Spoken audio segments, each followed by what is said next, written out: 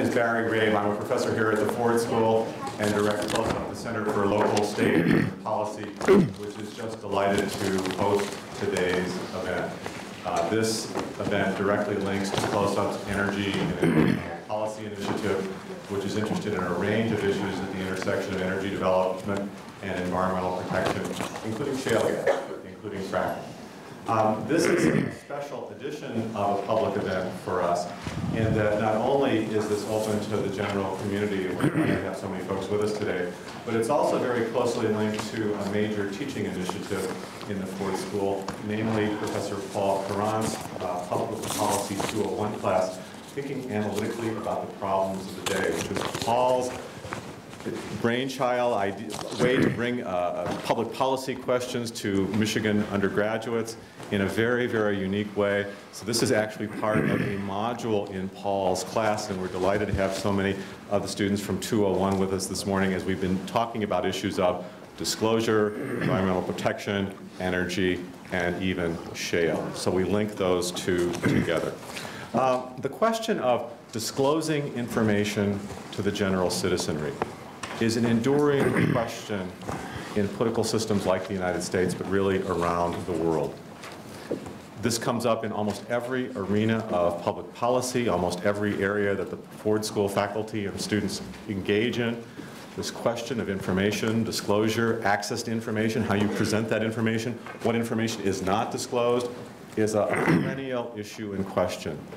Perhaps nowhere is that issue as sensitive and conflictual or potentially conflictual as in issues of energy and environment. And so this gives us a very interesting opportunity to think about this intersection in some very creative ways. Let me introduce the folks who are going to be speaking today in reverse order that you'll be hearing from them. We hope to have time to open up Q&A to a larger audience, but we have a large agenda today. So we actually have an expert panel of questioners, and I'm delighted to welcome Sarah Gossman, who came across the way from the University of Michigan Law School. Sarah took a lead role in some of the great work that the Graham Institute has done on the issues of shale gas and hydraulic fracturing in Michigan, wrote one of the technical reports that was submitted to the state that deals actually with disclosure issues extensively. She will be raising a question in Q&A. I've already introduced Paul Caron, a member of the faculty here and holder of many current and former administrative roles at the university, and always a thoughtful commentator, and delighted to have both Cassie Brown and Colleen Campbell, who have been the GSIs for this course. All will have an opportunity to ask questions at the very end of our event. Then if we have time, we will open things up. With that, let me turn to our two speakers and two main topics. What we're really interested in doing here is looking at the larger experience with information disclosure programs in the environmental protection arena.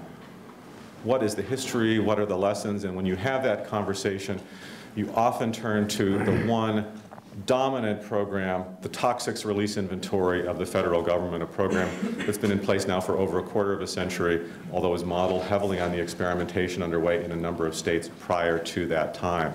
The TRI has been used extensively, has been studied extensively, but we're very pleased today to have the author of the leading political science interpretation of that book. Before I say a few more words about my craft, I want to also welcome Chris Borick.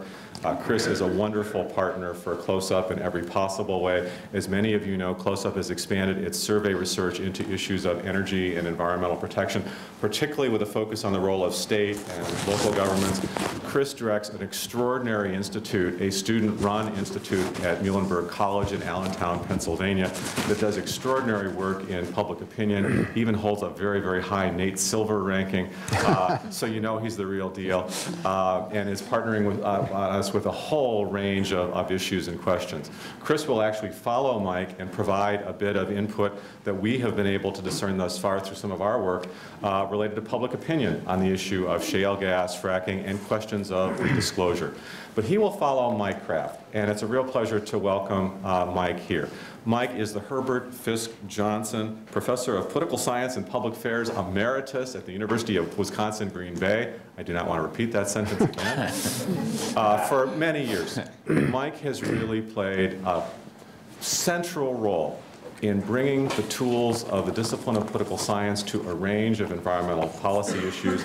He is the author and editor of the 2 premier textbooks on environmental politics and policy, which have been routinely used in both undergraduate and graduate courses on this campus and campuses really all around the United States. Has worked extensively in a range of areas, and with a pair of colleagues, Mark Stefan and Troy Abel, produced an extraordinary book called Coming Clean: Information Disclosure and Environmental Protection, published by MIT Press just about 1.5 years or 2 years ago. This book has already received the Linton Keith Caldwell Award from the American Political Science Association. It is the highest APSA award for a book on environmental politics and policy, and in effect tells the story of the TRI, the Toxics Release Inventory, but looking very much, not so much exclusively at corporate behavior, although that's a key component in much previous research, but the governmental aspects and how different states respond and use this tool. So we've given Mike a really interesting challenge this morning. How do you take an arena where you've spent a lot of time and spent a lot of research looking at the TRI and then begin to apply it to a new arena, which was not really being thought of at the time the TRI was created, or for most of it being implemented, namely shale gas and hydraulic fracturing with horizontal drilling. How do you begin to even think about transitioning lessons from that one experience to another, or can one? So Mike's presentation will focus very heavily on the experience and lessons from the TRI, transition toward issues of shale gas toward the end. He'll then hand the baton to Chris Borick for a deeper dive into some of the issues of shale related to public opinion, and then we'll open it up into Q&A. Without further comment, please join me in welcoming Mike Kraft. Thank you, Barry. Is this mic on now? Okay. Well, thanks very much, Barry, for the introduction. We'll be mindful of the time, and I'm very happy to be here and to talk about the TRI.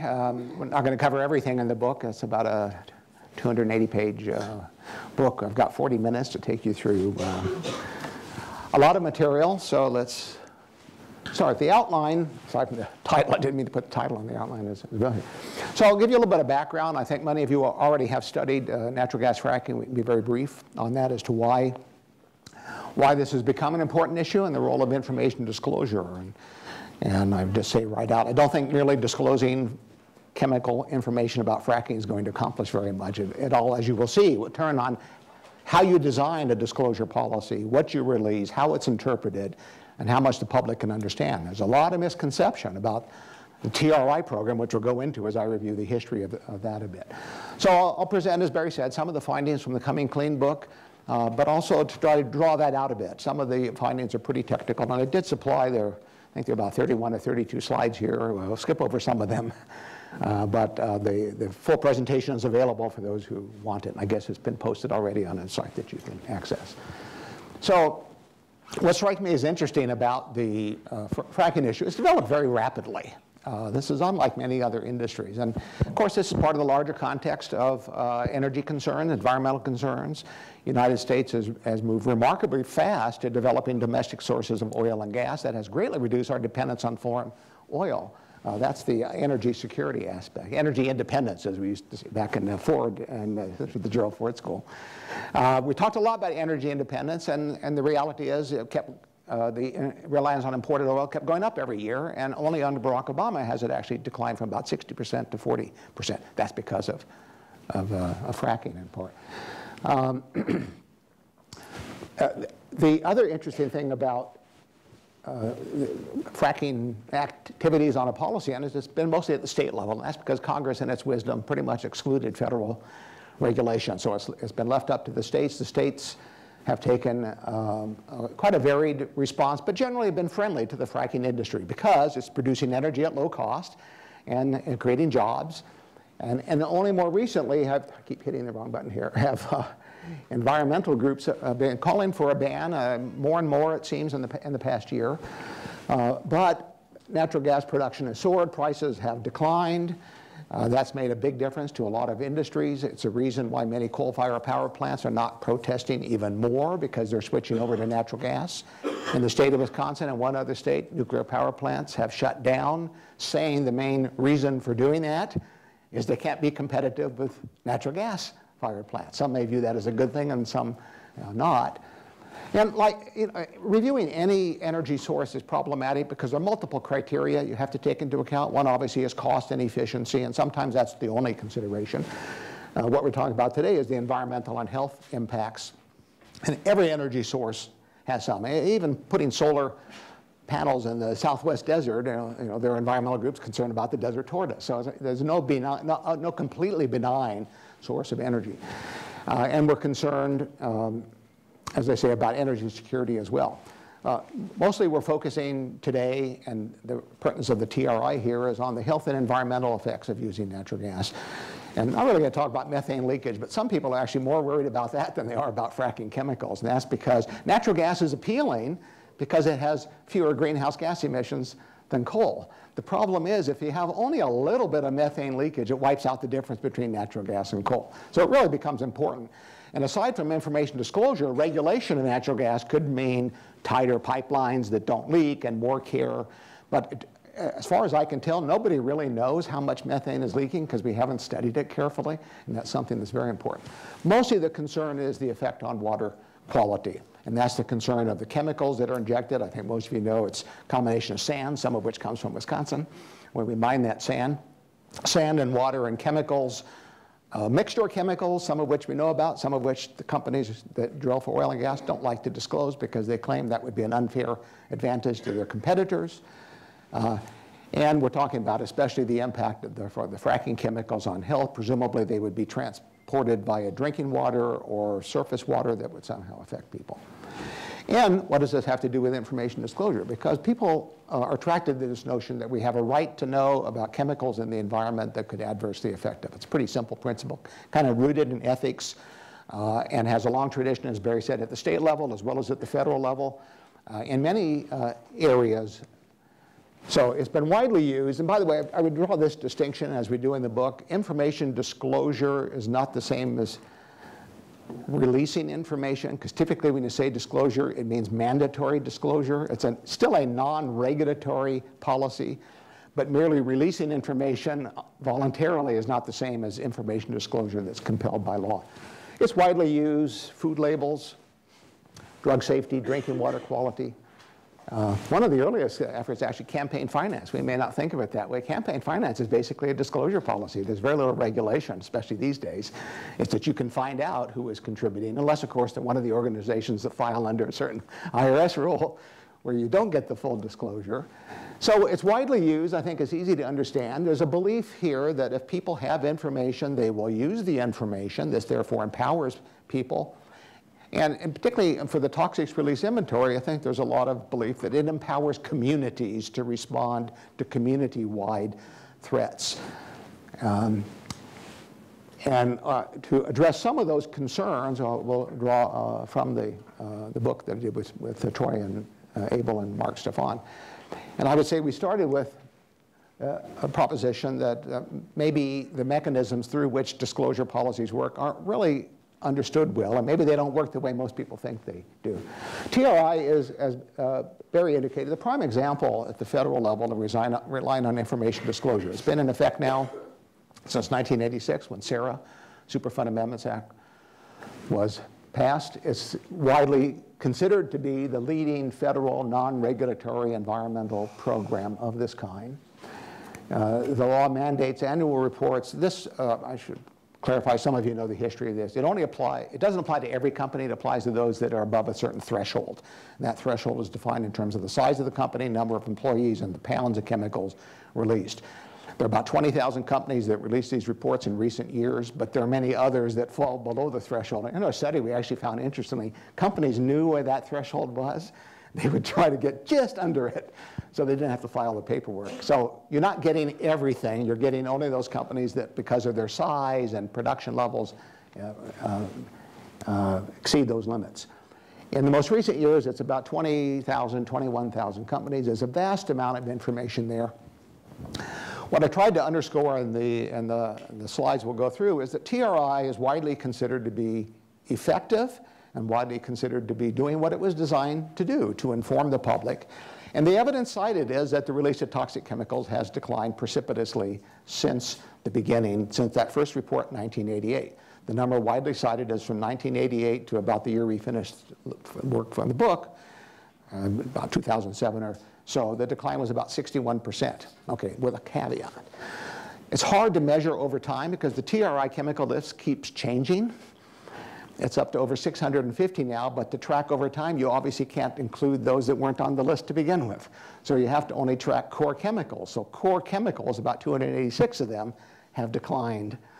But we really can't speak to the historical change for other chemicals. And I looked just last week again at the latest TRI report. They're no longer even providing the historical change. So I can't tell whether we're getting better or worse. They have a period I'll show you more recently, but they don't any longer go back to 88, which they did just a few years ago. So what we asked about, because this is what intrigued us, why should a program that is non-regulatory achieve the kind of effects that it does? And I think this leads us to believe there must be some mechanism by which if a company releases information, this changes their behavior in some way.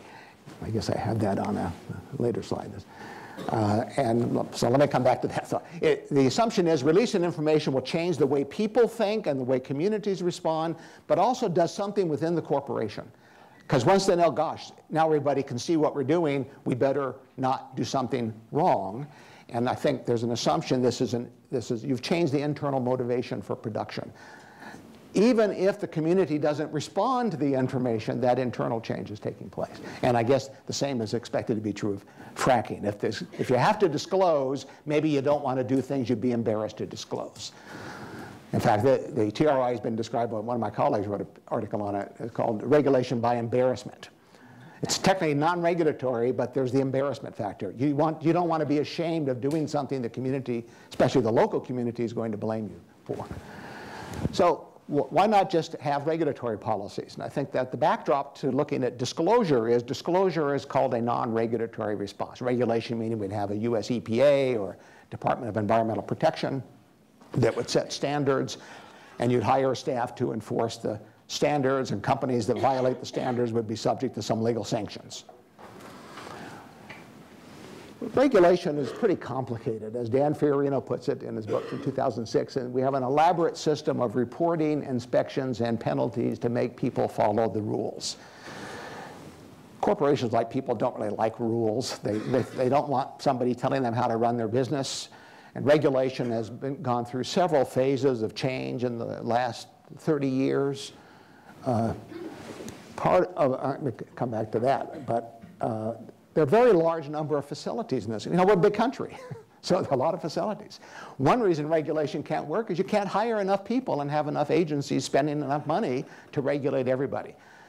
My students were often surprised to hear that most companies are not inspected not only weekly or monthly, not even annually. Some go years and years without a single inspection.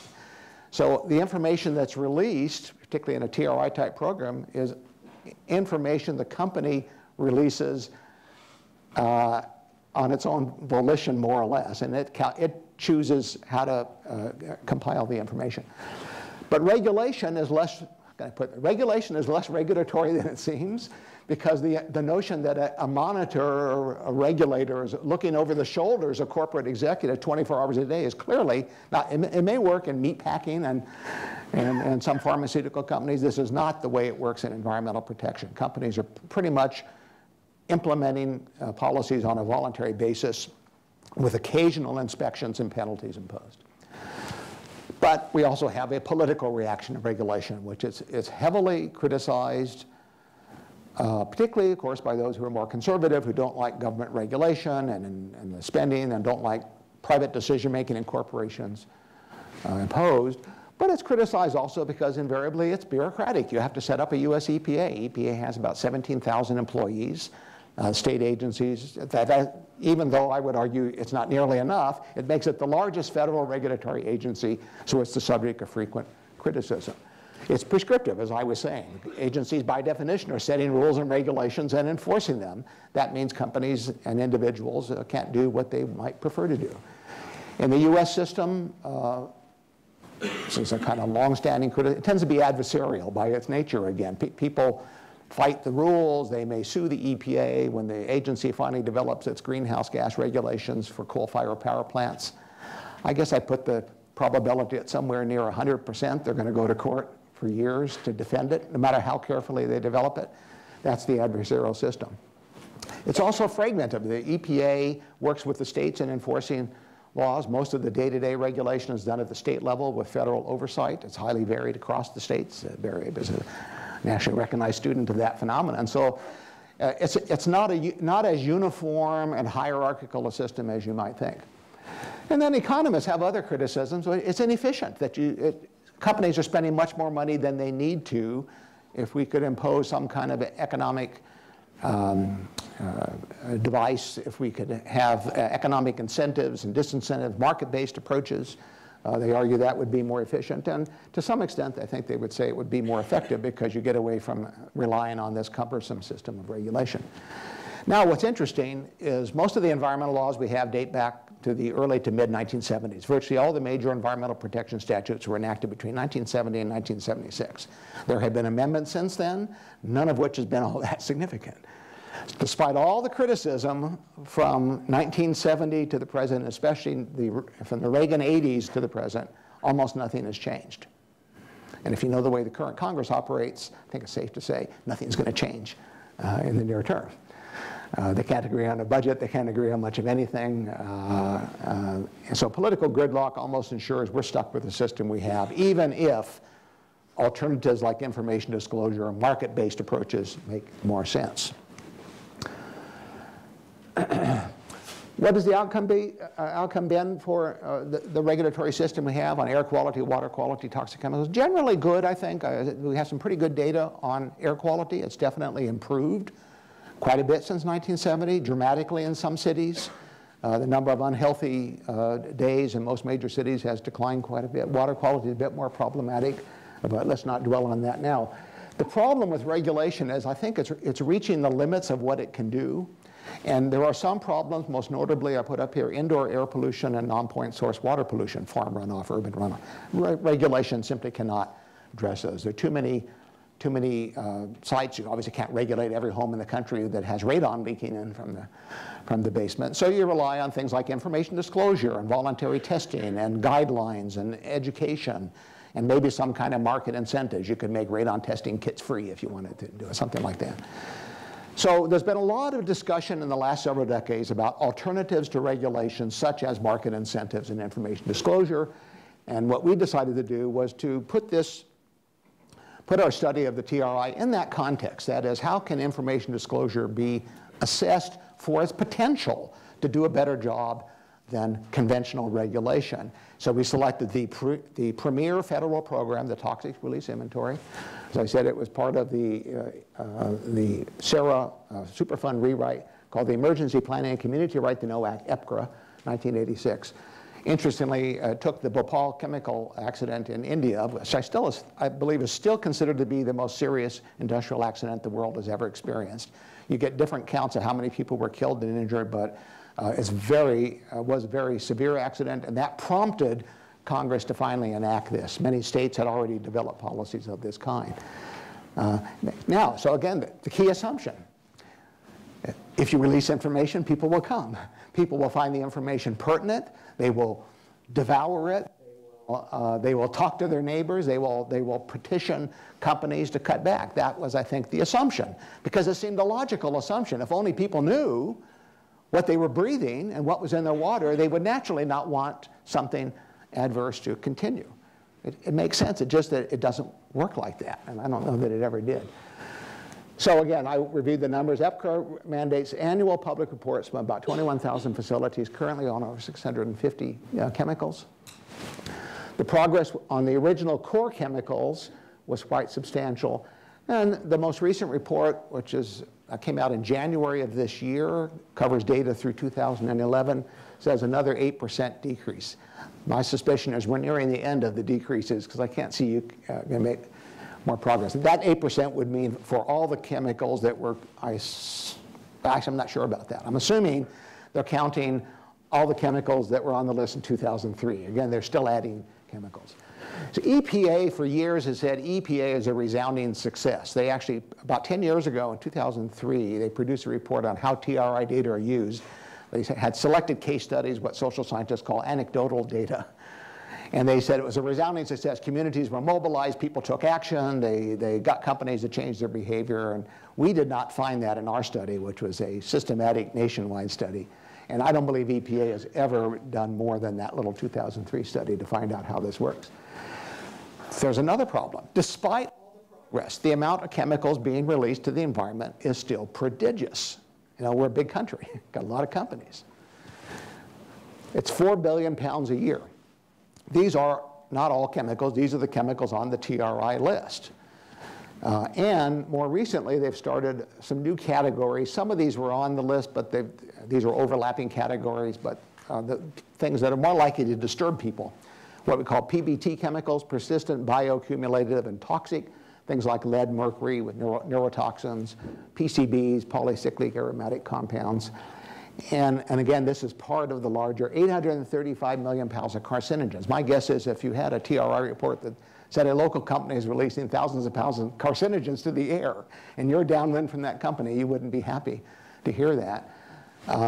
But it's awfully hard to track exactly what's being released. Well, if you go to the TRI report, you will see some nice colorful graphs that look like this. I'll go through these quickly. So there's the 4 billion pounds.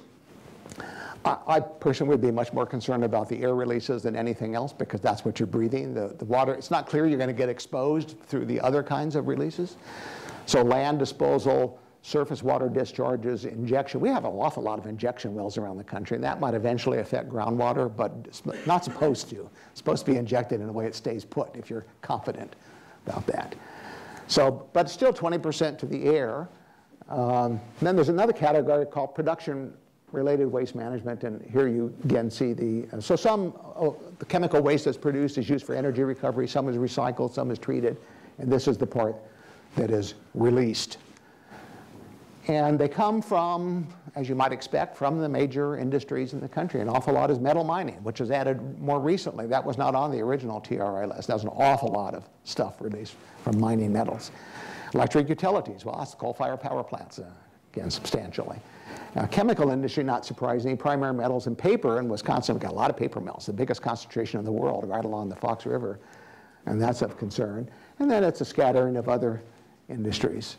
So not all industries release it. Then again, if you look at, so the EPA and its latest TRI releases will say, well, releases are down over time.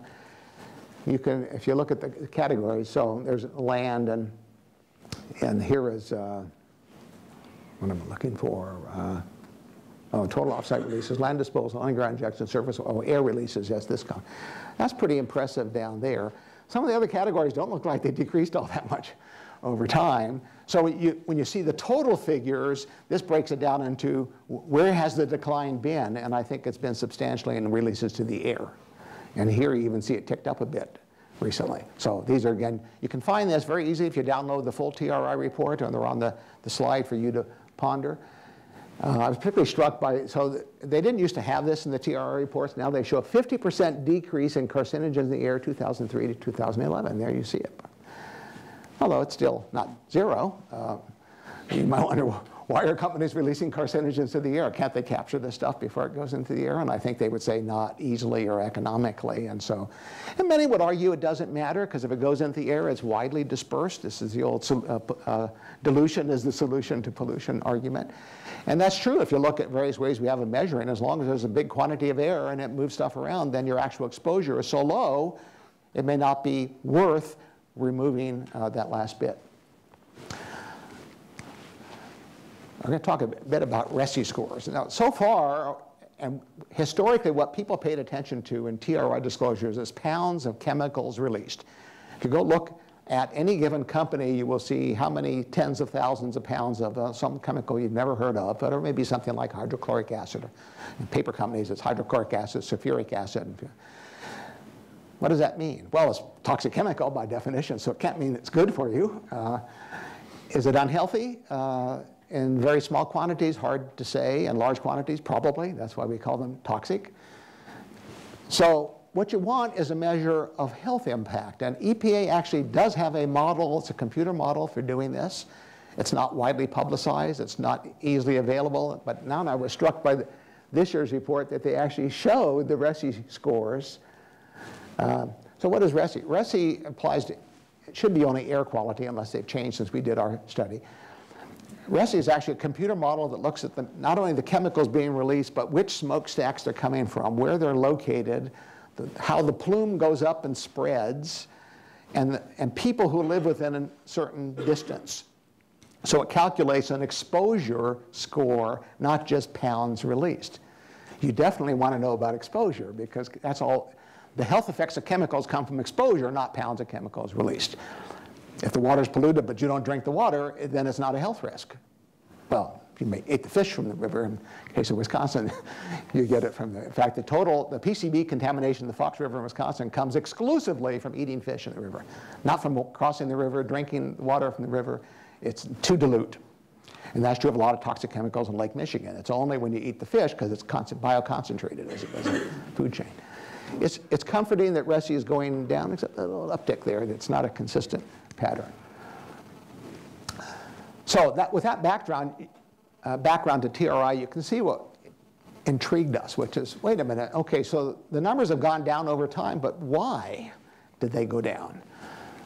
What mechanism would lead them to go down? That is, did people get excited about the information and petition the local companies? And did local officials get involved? Did the state regulatory agencies crack down on companies?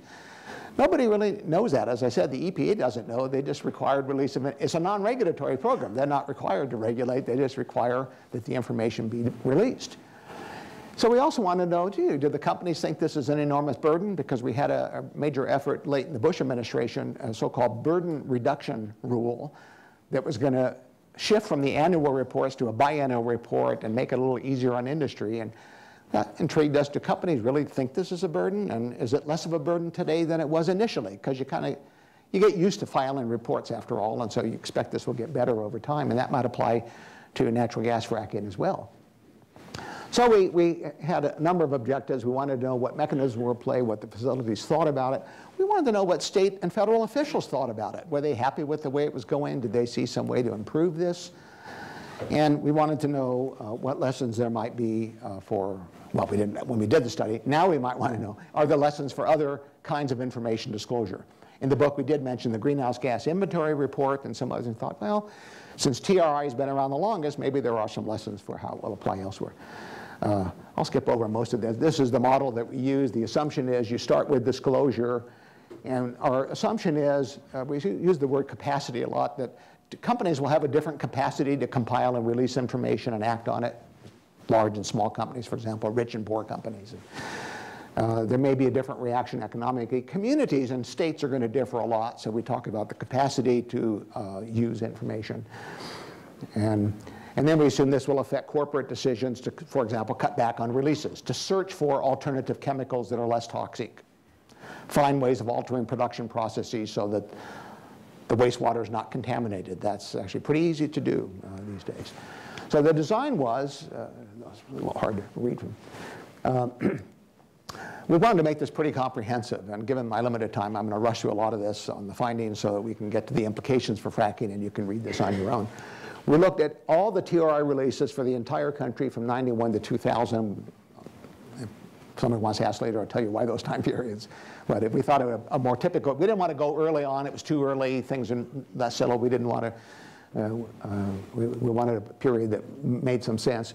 And we looked both at releases and risk levels. The risk levels, as I said, come from the RESI model. And EPA was making that available for those who asked for it. On a CD-ROM, and you could get RESI levels for air quality releases for the whole country. And then we did surveys, which can be, as Chris knows, very time-consuming and expensive to do. But we did surveys. We sent out about over 1,000 surveys to a sample we took very systematically from the full universe of all companies. So we thought we were getting a random sample of all industrial facilities in the country. We got 24% return on corporate, and if you know return rate, that's low, but for corporate surveys, it's actually not bad. Corporate people don't return surveys. They think we academics are just pestering them with useless requests. That's actually about as high as I've ever seen in a corporate survey. We did much better, 58% for state officials and 80% of the EPA, well, only 10 regions. It was the lead TRI person in each region. And then we did some case studies. We did interviews to follow up on this. We had intended also to do community activist interviews. That part fell apart because we couldn't identify any community activists. We started searching. We had this plan to search all the local newspapers around the country. We sent out inquiries to environment groups. Who's been the leading people on this? And just nobody could think of anybody who was an activist on TRI. So we said, this isn't going to work so we decided we would do without that. It would come up with case studies. And I can tell you already, as I'll anticipate one later slide, when we ask company officials, how often do you hear from local community activists? The answer pretty much is never. That's why we had trouble locating activists. There just weren't any that we could find. What we found is, again, very useful to know, because the assumption, I believe, is when you talk about companies or natural gas fracking operations, like they're all the same. What we find is, no, they're not at all the same. They're very different. We categorized them as we looked at their trends over time, over that 10-year period, into green, blue, yellow, and brown. Okay. Green are the good guys. They're at the top of the list. They decreased their releases, but they also decreased their risk. And that was 42% of the country, if you will, or the sample. The blue, they increased their releases, but they lowered their risk. I'd say, how's that possible? Because what they increased were less toxic chemicals, for taking toxicity into account. The yellow decreased releases, but actually went higher on the risk. And the brown went in the wrong direction, you might say, on both. They increased the releases and increased the risk. Okay, so let me paint this picture for you. Overall, we have this 61% decline in the TRI emissions, which makes you think the whole country is moving in the right direction. But that's a mix of very different kinds of companies. If you will, to simplify this, half the companies are getting better and half are getting worse. But the ones that are getting better had the bigger decreases, and so EPA can say, we have this impressive decline over time. I look at it and say, you still got a problem. You got a whole bunch of companies that are going in the wrong direction. So what can you do to turn them around? What do they need? Do they need regulation? Do they need technical assistance, economic assistance? And part of the logic of the book, we have a chapter on leaders and a chapter on laggards. We thought, oh, this is neat. We're going to find out the variables that make leaders leaders and the variables that make laggards. Didn't work. We could not identify a cluster of variables that, for those who know statistics, we just couldn't get the R squared. There was no obvious explanation for why there was the difference between the two. And that we ended by saying somebody else can do this in the future to figure out why there's that difference. And you will see that on this as well. So here's the safer, riskier, increasing, decreasing. So you can substitute chemicals, you can change pollution control equipment. And I think the lesson here is, don't think uniformity of companies, think typologies, think different capacities to use information and make progress. And here you can see it shows up here when we asked about environmental expertise. And of course, we're not dealing with CEOs. And so we're dealing with the people who actually file the TRI reports. That was our audience. But we assumed they were sort of speaking for the company. And when we did our follow-up interviews, we often got a sense of that. So people would, if it was a company like, Procter & Gamble, which has agreement. Procter & Gamble is one of those companies, its headquarters makes decisions, and that means Cincinnati, I think it is. So you have a lot of local offices of national corporations, and sometimes the local offices are making the decision, sometimes it's corporate that makes the decision. And we found differences, and some were ISO certified. These are International Standards Organization for setting management and environmental standards. Some yes, some not. And those that not weren't even seeking to be certified. These, I should say, are mostly smaller companies. Certification is a very expensive process, so they weren't about to do that. Some had an environmental management system, about 41% did not. Some TRI contact people were sort of professionals in their field, others were not. Some companies intentionally rotated the position among their staff. Others kept the same person in for long periods of time. So for fracking, I think there are bigger companies and with centralized corporate headquarters making the decisions, and smaller companies. There are actually a lot of fracking. Barry and I were talking about this morning. There are tens of thousands of sites in each state. I mean, there's a huge number of fracking operations. Don't assume they're all the same. They can have quite different corporate motivations. And smaller companies tend to be much more worried about burdens and costs. I got on the phone to one when we couldn't get our questionnaire returned.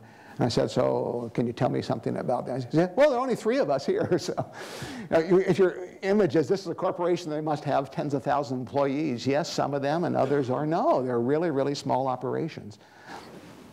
Oh, and I didn't even mention something else I should. The decline over time, we could never resolve whether this was because some companies that were big releasers had closed operations here and shipped them to China or India or Mexico. We got a hint of that, but we just couldn't quite resolve it. But it came up in some of these interviews with small companies that said, oh, we said, gee, you're not filing the reports anymore. They said, that's because we stopped manufacturing. It's in China now. So what looks like an improvement in operations may be shipping it abroad. That is, shipping the pollution to other countries. And it's hard to resolve that. Given that I have limited time left, I'll say we also asked during in the surveys and in the interviews with corporate officials, well, what made the most difference as they sought to reduce their releases? And most of their interaction was with facility employees and corporate management, not with communities. And we thought, that's odd, because the underlying logic here is communities will rise up and protest once they have this information. Hardly anybody mentioned that, and it shows up as we did the statistics, and as I say, there are plenty of figures in the book. It just, nobody was talking about, we did it because the community protest. One company said, oh, we once had an article in the press about a fine from the state agency, and boy, we learned never to do that again. It wasn't the community, it was the fact that the local paper published the article, and that embarrassed them. And when we asked them what makes the most difference as you manage chemicals, that's limiting legal liability and improving performance and so forth. Desire to improve community relations was way down. At the end of the book, we say what you really need is not just disclosure laws. You need regulation to continue, because many companies said we're doing this because we figure sooner or later we're going to be required to do it anyway. In other words, what we called in the book anticipated regulation. It wasn't just the disclosure that made the difference, is that they thought we're going to have to, sooner or later there's going to be a regulation that's going to compel us anyway, so we might as well do it before we get to that point. And I wonder whether that might not be the same with fracking. This is just an example of, so what I'm summarizing you can get more details on in the book, and here you can see where community relations is well down. It's a mixture in the end. For some companies, they say, yes, we did hear from people, not regularly, but from time to time. But I would say the broader pattern was, no, they don't hear from community activists. No, the press never comes by. They release these reports and nothing happens. Nothing happens. That bothered us. We thought that's not the way the designers of this policy thought it would work. They thought there'd be some outrage from the community, and I can tell you what we found is that did not happen much at all across the entire country. About 5 minutes, yes. Okay. The effects internally, now we did find that collecting the information, even though it didn't mobilize the community, it did make a difference with the regulatory agencies. And I'll rush through this. They really did use the information, state regulatory agencies, and the companies themselves used the information internally to change what they were doing. So in this sense, you can say TRI was a success, but not for the reasons that the designers had in mind. It didn't mobilize the community, but it did bring about changes, and you saw that in the overall. So they were able to get more accurate data, to identify goals, to make changes. And by the way, we found mostly they were positive or neutral about the program. They were not as negative, I think, as the opponents of regulation and environmental policy generally assume. And let me come back to that. And similar, as I said, state officials really did use the information, so it fed into even though it's not regulatory, it feeds into the regulatory process, because now they have some more information to check on what companies are doing. And I'm sorry, I'm going to skip over that. You can read it on your. The implication for fracking, I think, would be that you might need to have nonprofit organizations and public officials help to inform the public and digest the information, because it might pertain to regulatory actions. So a lot would happen. Public officials said they didn't take pollution prevention activities. They mounted source reduction efforts. They tried to increase media coverage. They actually brought about meetings. All of this, though, did not come from the citizens themselves. It came from the state officials using the disclosed information to prompt these changes. And I think that's one of the most critical findings of the book. People by themselves don't take these actions, but making information public gives the regulators something they didn't have before, right? Even though it's a non-regulatory policy. So for fracking, I think public officials can take significant actions that individuals, I think, can't. So I think TRI does work, but not in the way people expected it to work. And there's a problem with the metric, because releasing pounds of information, information about pounds of chemicals in the air is not meaningful to most people if you can't put it in terms of a public health risk or something that people can understand. So one conclusion we made is when you release information, it should be current, simple, clear, and accessible. You make it complex and you put chemical formulas down and make it hard to locate material on a website, nobody's going to use it. I also think there's a change over time. We found there was a greater use in many ways by community groups in the first few years of the TRI program. After a while, it wasn't news. I still remember a headline in my local paper, the Green Bay Press Gazette, front page, the whole front page. Each company and what they released. They did that once. In later years, even though the same companies were releasing the same amounts, it was no longer news. That is, they didn't consider it newsworthy each year. It was the first time it was newsworthy, after that, not. I put a link here to the Toxic Trends Mapper. Troy Abel, in conjunction with some other people at Western Washington University, put together.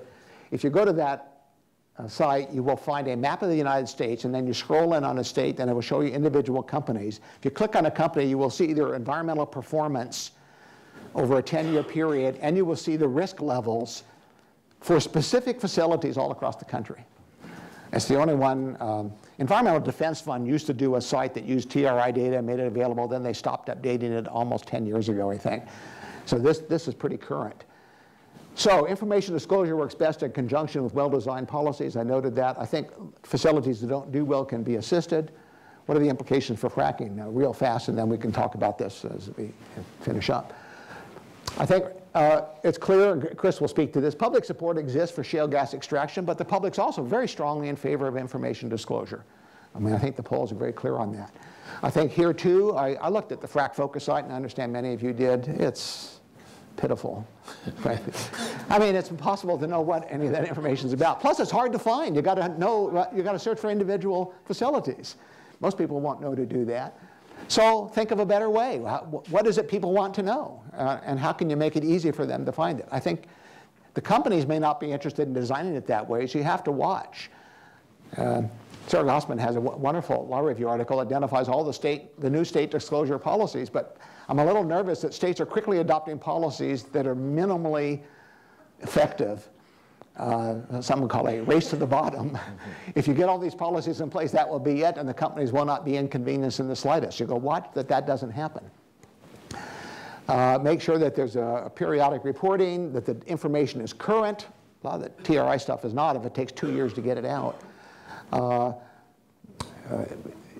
Basically, make sure it's everything you want to know is there. In the fracking area, a lot of companies are asserting that they can't release that information because it's a trade secret. And you want to be sure that's not the most toxic material that you're not finding out about. Where are you going to put that information, and is it going to be easy to find it? Frac Focus is not easy. Absolutely not easy. TRI is not easy either. I mean, you should be able to type in your zip code, and get all the information that applies to your neighborhood. That would be easy. It's not like that, and it could be. And there are other problems. The industries are self-reporting data. Is anybody checking up to see whether what they're reporting is correct? Actually, yes. Turns out it's not, always. Some environmental groups have actually flown over companies and done their own measurements and said, it's like 30% off compared to what the companies are telling you. Maybe in some cases it's more than 30%. You might be surprised to learn the TRI data are not actual measurements. It's an estimate based on computer models of what the companies think they're putting out. If that makes you a little nervous, welcome to the club. What you think is, this is hard information about actual releases? No, it's estimated releases that the companies, not a problem. You might get the same thing in the fracking area. So is industry going to deal with community concerns? Will there be somebody who will handle that and report on whether it's done well? How's this going to tie into regulatory agencies? So in short, if you go with information disclosure, deal with fracking, bear in mind, I think somebody needs to be in charge. The information needs to be monitored. You need to make sure companies are reporting accurately. the most significant chemicals really are identified and released to the public. And you got to watch out for this. The reason states are acting quickly is they're afraid something's going to happen at the federal level. The federal government's been prohibited by Congress in acting. If this gets to be a big concern, the feds can come in, and then there could be tough, well, maybe not from this Congress, but from another one. There could be tough regulations that would override the state efforts. And I think that's one reason. I think we've talked about that already. So more or less stayed within my time limit, I guess. And Chris, you're going to address the issues later on. So the questions we'll be coming back to is, I think there is a strong potential for information disclosure. The public clearly does favor it. It could be, as we found with TRI, maybe you don't stop with disclosure. Maybe you want regulation, for example, on methane releases. Maybe there should be inspectors coming in to make sure, more than is now done, that things are being done properly and that the wells are being dug correctly, and what's it called, the backflow, flowback. That the flowback, and there's an awful lot of water that's coming up, so there's a use of water, and there's also contamination of water. And in some areas of the country, it's made a real mess, and ranchers out in the West have lost the access to the water they used to have. So there's a lot of related issues that have to be dealt with. And as always, I think really you need a combination of policy tools. It's pretty rare in any policy area, from healthcare to the environment, that one single tool is going to solve all of your problems. So think hybrid or combination, diversity of tools. And with that, I will then leave it to Chris.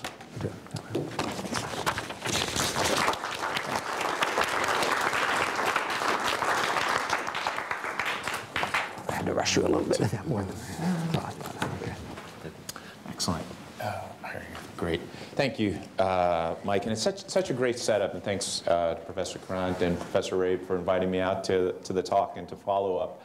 Mike. And I think Professor Kraft did a great job of explaining the importance of information and the limits of information, right? Just having information by itself isn't necessarily sufficient to make it useful for the public.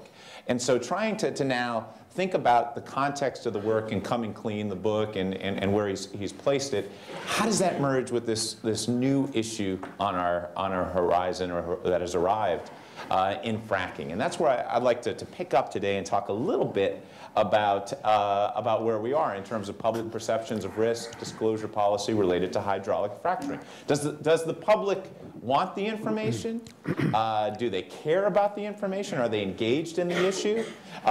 Do they think it's a risk? All those factors are necessary if you're going to use information, and not only the limits of how we construct the information, but the willingness to use it and all the things that Mike talked about in terms of navigation. So that's where I'm going to take us through a quick 15-minute jaunt, if you will, and to questions. So just think about this. The emergence of fracking. Just a few years ago, the idea of even having a conversation about fracking. The word fracking was not part of our vernacular in the least, other than some engineers that talked about hydraulic fracturing, the real word. The idea of fracking was not a concept. It would get giggles, if anything, when people used it, rather than fear or some type of reaction. Today, the term is part of the common vernacular. I think every year when they come up with the word of the year, it was among the word of the year either last year or the year before. It's become so popular, it's used in euphemisms, late night comics love it. It really is part of our culture in a lot of ways. And so removing in a short period of time, again, maybe 4 or 5 years, that's pretty dramatic. So the concept itself has meaning and how we use it. And so as much as we talk about it, the public's understanding, their knowledge about the issue remains fairly limited and often quite uncertain in terms of the practices. So what I want to do in my short time today is talk about a few things that dovetail with what Mike talked about information. And to look at public opinion on fracking from 3 perspectives. One, first, is the public engaged? Are they following the issue? Do they think about the issue? If you're going to have information, you have to have an interest in it to begin with. 2, do they think it's risky? And if so, what are the risks and what are the concerns, and why would they want to know about the information? An underlying demand, if you will. And then finally, do they want it disclosed? And if so, where and when and under what conditions? Those are factors, I think, that make information useful or less useful going along. And so that's what I'm going to talk about in our area of fracking. Just a little bit about the evidence I'm going to use. And this, the public opinion data that we're going to use is from a 2012 National Survey of Energy and the Environment, NSEE, which is run out of Close-Up, just upstairs, and the Institute of Public Opinion at Muhlenberg College. We did a survey in Michigan and Pennsylvania last fall, looking comprehensively at perspectives about fracking. Perspectives on fracking. And so if you are interested at all in the surveys, I don't know if Barry, those have been shared. They're on the Close-Up website, so available if you really want to dig into the details and the methods, which I'm going to skip over, but very available, and hopefully you'll find it interesting. The context, I think, is important about the two states. Pennsylvania, my home state, is frack central, if you will. It lies right over the Marcellus Shale, probably the richest shale play in the country. It is highly engaged. If you've been to Pennsylvania or you live in Pennsylvania, it is everywhere. It's part of our culture. It's part of our media. I'll talk about it on television, on commercials. It's everywhere. It's omnipresent. So it's a highly engaged fracking state, if you will. Michigan is emerging. It's emerging as a fracking state. The shale play isn't quite as extensive. The level of drilling and fracking isn't as high, but as someone that has been at least spending some time in Michigan, I'm sure you see it within the conversations and the discussions and in the media in the state. I've seen it from looking at it and talking with Barry. So they're interesting to look at from a public opinion survey because the populations are at different places with the issue. So finding similarities and differences can tell us a little bit about how people are experiencing fracking. So let's look at it. First of all, we'll start with engagement. Do people care about it? Do they look at it? Do they think about it? If you're going to want information, you're going to have to first have a knowledge that the issue is even there if you're going to do anything about it. And as you can see, this is the level of public attention towards the debate in fracking. How closely have you been following the issue? And you can see a majority of both Michiganders and Pennsylvanians say that they have been following the issue, either very closely or somewhat closely. You can see, although I was amazed when we looked at this last year, Barry and I, that it wasn't all that different for a very highly intensive fracking state and a more limited emerging fracking state. That Pennsylvanians were a little bit more likely, 59% said it's very or somewhat closely compared to 48% of Michigan. There's about a 10% gap. But I think that gives us a sense that the issue really has emerged in the public mind to the point where people are at least paying some attention to it. Crucial, if you're going to seek out information, you have to have some interest in it to begin with. And I think fracking is now at that stage. And it's going to be fun to follow that over time to see how it changes and if it changes. One other factor that I think is really important, and I'm going to come back to this in a little bit, is just your reaction to the term. Psychologists tell us all the time, how are we primed to accept information? How will frames affect our view on an issue once they're presented later? And I think this is an important question. So if we just ask you, when you hear the word fracking, do you consider it a positive or negative when you hear that term now that's become popular? What do you think about it? And you could see almost identical numbers in Michigan and Pennsylvania, places at different places in experience with fracking, but the term itself had very similar views. A plurality of both Michiganders and Pennsylvanians see it negatively. I'll come back to that later. I think that's really important how we'll think about processing and using information. The idea where it starts, 45%, 31% positive. So the starting point for a lot of people that might know nothing about it or think a lot about it is more likely to be negative than positive. And I think that affects how we process information later.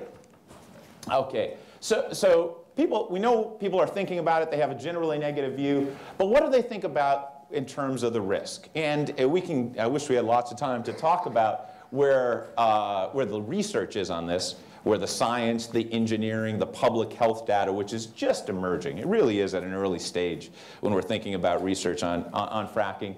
But in many ways, it remains unsettled. We have evidence on both sides of the equation of the safety of the practice. We have some studies that point to concerns. And again, I think a lot of this is going to play out over time. We're early in the process. But I would say the reaction to most is that it's unsettled. And if you look at reports from Graham or NRC or others right now, it seems to be in that place.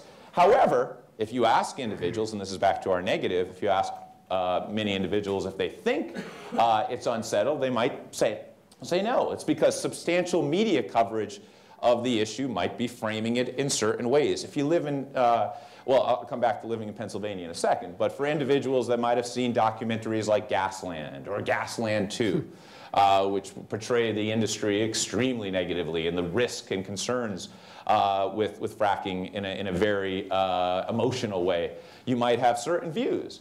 If you look, on the other hand, at public relation efforts by fracking companies and drilling industry, you might get a very different picture. I live in Pennsylvania, so if you turn on the nightly news almost every night, you are guaranteed to see commercials that focus on the positive benefits of fracking and the safety of it. It's an enormous outlay of expense by the industries to convince Pennsylvanians at the heart of the fracking industry that it's safe. All these feel-good commercials slickly produced by Madison Avenue. So there's a framing war going on. So where does the public stand? So if you ask them, do most people, do the experts say it's safe? Do the experts say it's risky? Or is it unsettled? Here's what we find. And I think it's pretty interesting. This is, if you frame it, which of these statements comes closest to fit your views on fracking? Do most experts think the risks are high? Do most experts think they're low? Or are they divided on the issue? Most Pennsylvanians think 55% that they're divided. Michiganders, 45%, a little bit higher, not sure, which probably isn't unexpected here. And a fairly even split on the low and high end of the equation. I think most individuals, when they perceive the risk right now, are unsure about the debate, very much like I think the science and the research is. And I find that interesting. So where the public is might be, in some ways, where the science is on the issue. Looking more particularly at the risk, what do people consider risks? And I think that's key. You were talking about airborne toxin release as very potent, in terms of both dispersion of chemicals and where the public might interact in risk. For fracking, especially in a place like Pennsylvania, a lot of the concern comes with water, right? Obviously, we're sending tons, injecting lots of millions of gallons, billions of gallons of water, inject it with sand and other chemicals into the surface to produce the gas. Water contamination is, and this is one place where we saw significant differences. Pennsylvanians are almost twice as likely as Michiganders to cite the primary risk, what the most important risk is in terms of the practice, to be water contamination. We also have groundwater in there. That's the framing, if you will, where people in Pennsylvania, they don't think air, although air is a lot of these sites, there's a lot of questions about the localized effect of air quality. This issue, risk, is often focused on the water aspects of it. And so we'll come back to that in a little bit. I want to show a quick series of slides here that I think are interesting to look about perceptions of risk and some different framings that we could do regarding the issue. So if we ask individuals, we give them a 10-point scale, 0 to 10, and we say, what is the probability that there are serious health risks for people living near drilling operations, where 0, over here, 0 is extremely unlikely, and 10 is virtually certain that there are risks. Blue is Michigan, red is Pennsylvania. This is what we see. A skewed to the positive side, and that should not be surprising given the overall negative reaction towards the term fracking. You see a little bit of difference. Pennsylvania, actually, I find this interesting. Of course, the 5 is the median and the modal answer for our distribution. But you'll see a little bit on the extremes. Michiganders a little bit more likely to be on either extreme, perhaps, based on, not so much on experience, but on the framings that we talked about before. So I find that interesting. But we do a little experiment. We split our sample in both Pennsylvania and Michigan when we do our survey, and we give them 2 different framings. And one is we say, what if, in the first, and I'll flip to this, what if the lead environmental agency in your state came back with a conclusive report that said the risks of health risk are very low associated with fracking. How would you rate that same question that we ask on the 0 to 10 scale? And you can see, and this is what I find fairly interesting, and back to disclosure, which is fun to start framing the questions that Michael and his colleagues came up with. Oh, wait. You can see a little bit of movement skewing towards the extremely unlikely side, but not dramatic, right? It moves down. You get more people that answer in this category than they did in the unframed original question. But look what happens when you frame it that the lead environmental agency comes back and says there is a high risk, and that's this slide. Moves much more in the direction of individuals saying it's virtually certain there is a risk. So same agencies, right? Same framing, all the random sample that we did and the structure of the experiment. You can see how it moves things in the direction that people are, I think, primed to immediately expect that the risks are higher and when given that framing, which I think is interesting for disclosure. How do we react to disclosure? How do we think about disclosure? I thought it was an interesting experiment, part of our research on this. So what do they think about disclosure themselves? What do the actual question when we asked Michiganders and Pennsylvanians about disclosure? And a little bit of context, and Michael has set this up nicely. There are no federal regulations requiring the disclosure of chemicals for the fracking process. There are none right now. The oil and natural gas industry is exempt from the Emergency Planning and Community Rights to Know Act, EPCRA. That Michael talked about, it doesn't apply right there. So there's no standards, if you will. The Energy Policy Act in 2005, Energy Policy Act, major federal legislation, also exempted fracking fluids from federal disclosure laws. So the fluids that are used on the list are not required. Therefore, they've turned this over to the states. They've turned this over to the state, and as Michael talked about, Frac Focus, some states have lined up with Frac Focus as their source for this, as a group to try and put out the information. But largely, again, it's dependent on the states, and the states have different rules. So what does the public think about this? And here's what we find. If you ask individuals with what I would say is a framing that is more pro-public health. And here's the question. Natural gas drilling companies should have to disclose the chemicals they inject underground as part of the fracking process because the public has a right to know about any health risk that might be posed by these chemicals. We find overwhelming support. The public, largely, 81%, strongly agree, high intensity, and then when you put them together, 90%, as Michael referenced. People are unified that the companies should have to disclose. And we said, well, maybe that framing is a little on the pro-health side, so we have to frame it in a different way.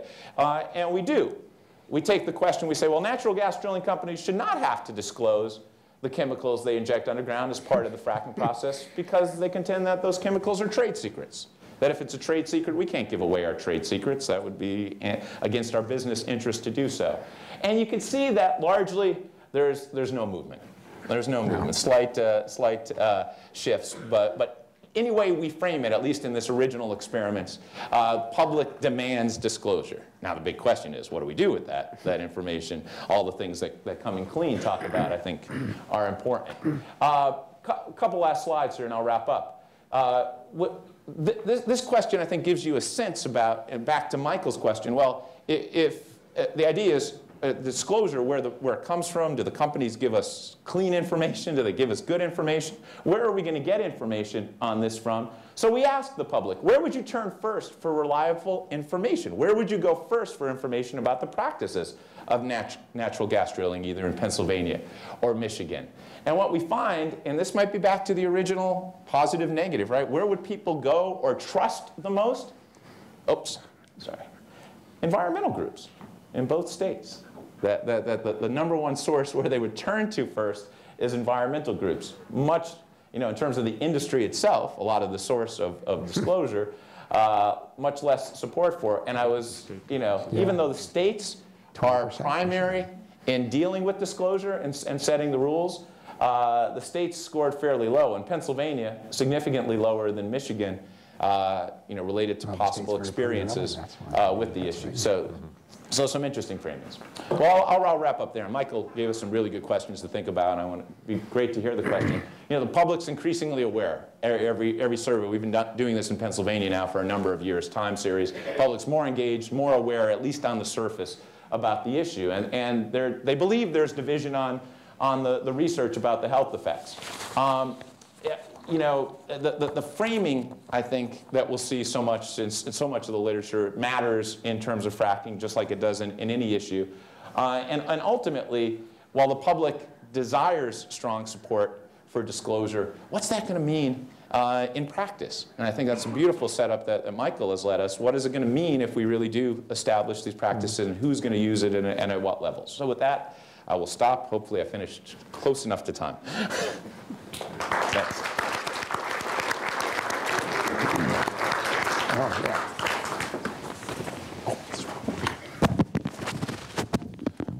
Thank you both, Mike and Chris. We're going to open this up, ask Mike and Chris to come up to the panel. And as I mentioned at the outset, we'll go through a sequence of questions. Sarah Gossman, the floor is yours, assuming you have an operational mic. All right, I have an operational mic.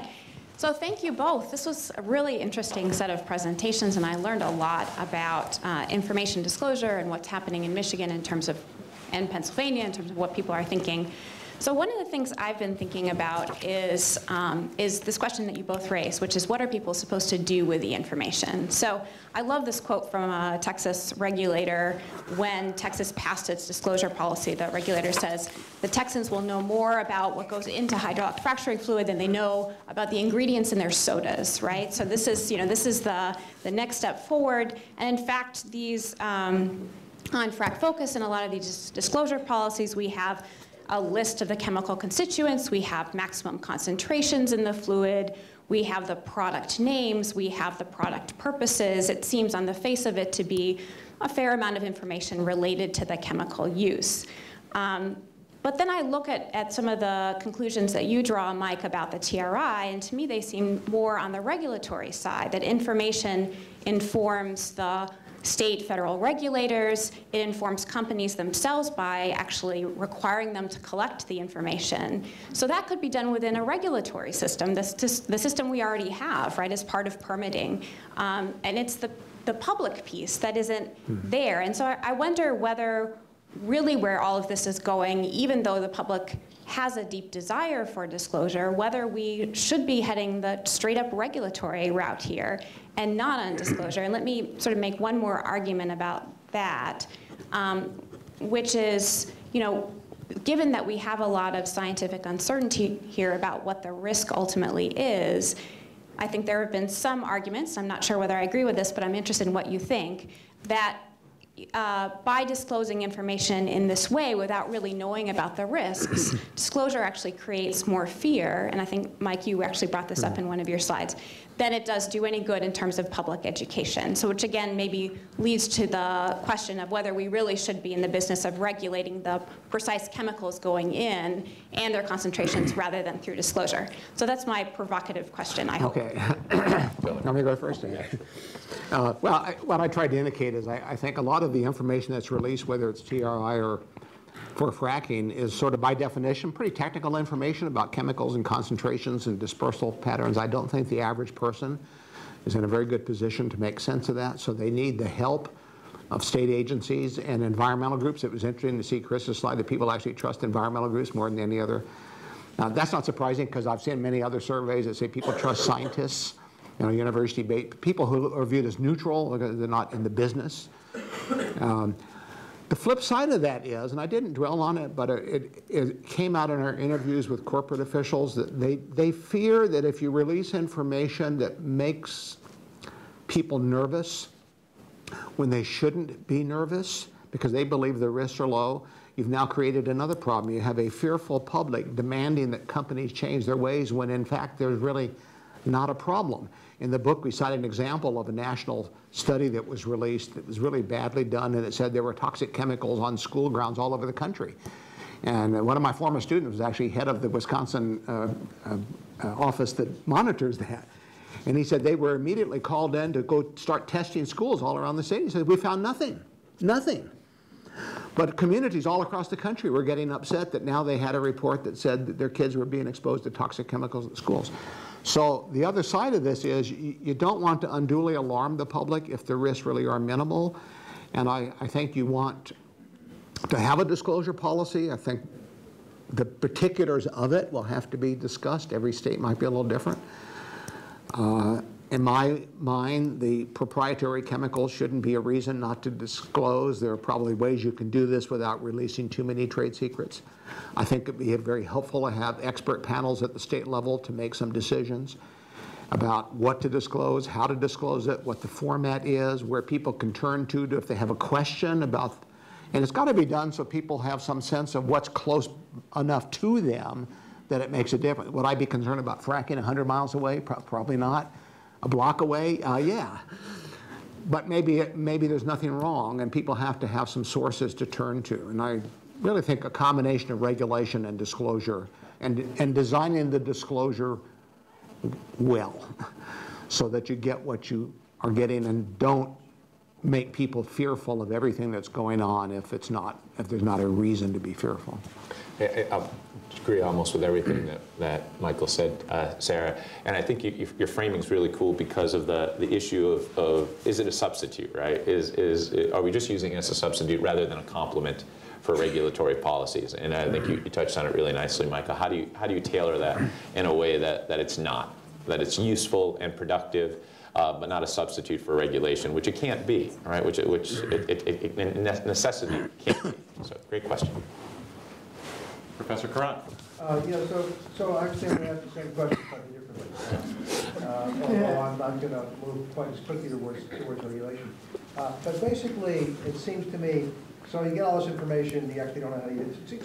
It's the Truth in Lending Act to the third power, right? And if you've ever done a mortgage, you actually have no idea what you're signing. And that's actually something where you have a lot of state principle in it. You might want to have an idea what you're signing. So there's this notion that Thaler and Sunstein proposed in the book Nudge around pricing equity of cell phone plans. They also apply it to the other case, the mortgage case. Of a reliable evaluation that can be summarized in their case through one statistic, the price.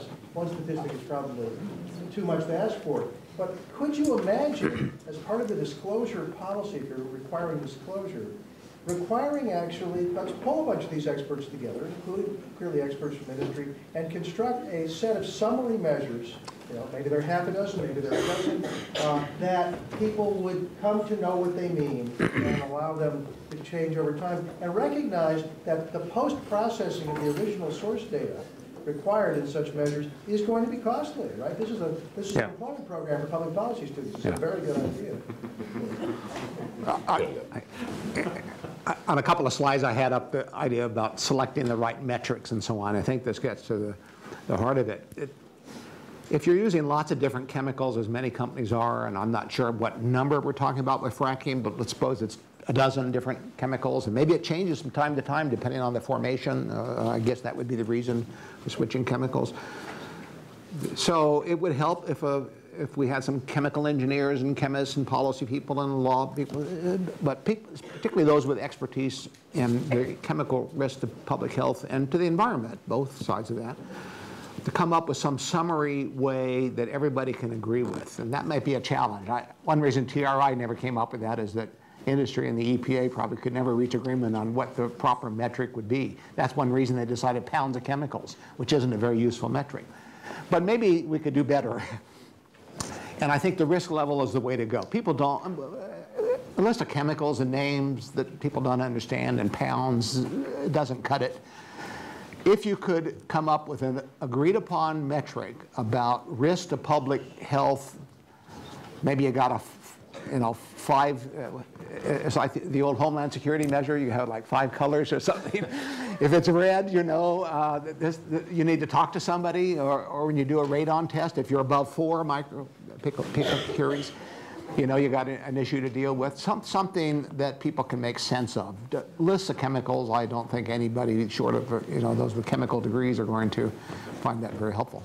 Chris? Agreed. Really well said. Yeah, I'm afraid sort of at the closing hour. there's much more we could discuss. Want to just simply note, that this is one, even in this state, that is moving in some very interesting policy directions. There's a regulatory proposal from the state agency to embrace the very focused program that Professor Kraft was talking about. We may be looking at direct democracy and ballot proposition, and legislation is going forward in the state legislature in a year in which 41 states have enacted some form of fracking legislation. So we will be continuing that conversation as a community, as a center, and stay tuned for further events in the winter. Before we close, please join me in thanking both Professor Kraft and Professor Blunt.